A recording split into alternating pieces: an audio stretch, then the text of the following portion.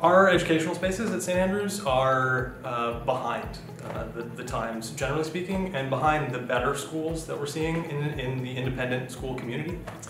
And so for us to continue offering the level of education, the rigor of education that we do at St. Andrews, that we have a reputation for doing at St. Andrews, we need to upgrade our learning environments. I've learned how to look more critically at the classroom environment, how to best set it up for creativity, curiosity, critical thinking, wonder for the student. You know, students come to St. Andrews to be productive, and they want to be in an environment where they can enjoy the people in this space.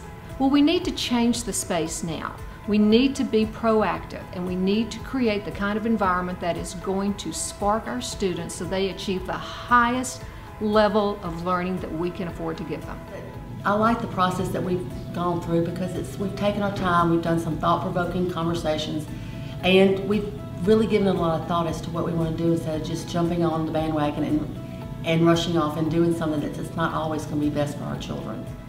St. Andrews has always sought to identify and create the ideal learning environment for our students. And we have always sought change for the betterment of our kids. It's time to do that again. We're seeking change. We need to create the best environment for our students today. We're not followers at St. Andrews. We set the trend.